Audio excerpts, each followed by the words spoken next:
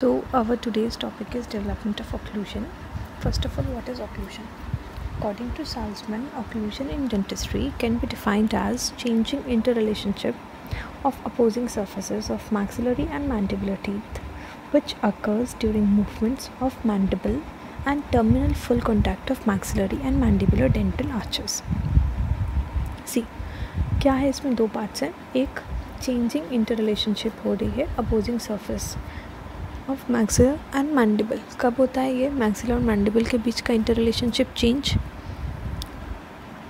जब मूवमेंट होता है मैंडिबल का. दूसरा terminal full contact of maxillary and mandibular dental arches. So the stages of occlusal development, ये stages it could be divided into 4. First is प्रीडेंटल, then is deciduous dentition, then mixed dentition, and then permanent dentition. There are two important or key features of predental dentition. Face and jaw predental period में distally present होता है, and there is vertical gap between the gum pads, and the upper gum pad completely overlaps the lower gum pad. So predental jaw relation, which is 0 to 6 months. Now first of all, what are gum pads? The alveolar arches at the time of birth are called gum pads. They are firm and pink. See, this is a diagrammatic representation of maxillary gum pad. Let's see what are the parts of it. First of all, maxillary gum pads develops into two parts, which is labiobuccal and lingual. Now this is transverse groove, which divides the labiobuccal portion into 10 segments, which correspond to deciduous tooth sac. Then this is lateral sulcus, which is the groove between canine and deciduous first molar. Now next is dental groove. See, dental groove separates or defines the labiobuccal and lingual part. How is it present? It passes from incisive papilla, then it runs laterally and joins with the gingival groove at the lateral sulcus area. From there, it runs distally and buccally to the first molar crypt.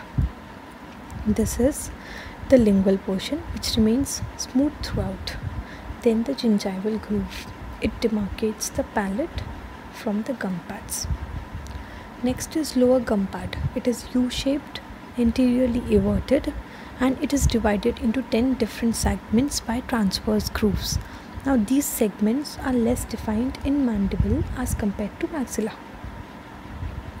See, face and jaw, as I have already told you, this is a key feature that in newborn, face and jaws are present distally. This is a key feature, face and jaws.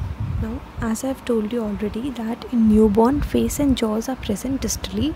With the initiation of function, it grows forward, downward, and laterally. Gum pads, the upper lips are short, tongue is interposed between the lips. Upper lips छोटे होते हैं, tongue जो है वो दोनों lips के बीच में.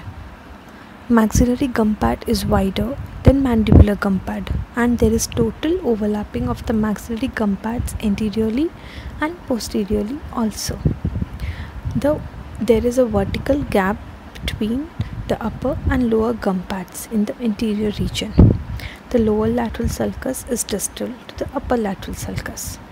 The gum pads कैसे grow होते हैं? Transverse direction में, and length of gum pads increases mostly posteriorly to accommodate deciduous molars. So the two different key points in predental dentition is, first of all, jaw and face, which is present distally, but जैसे function initiate होता है वैसे ही वो grow होता है forward, downward, laterally. दूसरा गम pads के हमने सबसे पहले डिविजन्स पढ़े, कैसे कैसे डिवाइडेड होता है.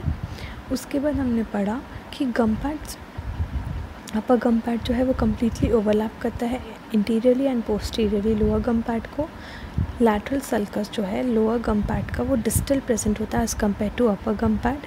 एंड अपर गम पैड जो है इसकी growth it is more in transverse direction, और वो लेंथ में भी इंक्रीज़ होता है मोस्टली पोस्टीरियरली, ताकि वो डेसिडुअस मोलर्स को अकोमोडेट कर सके. Thank you, keep visiting.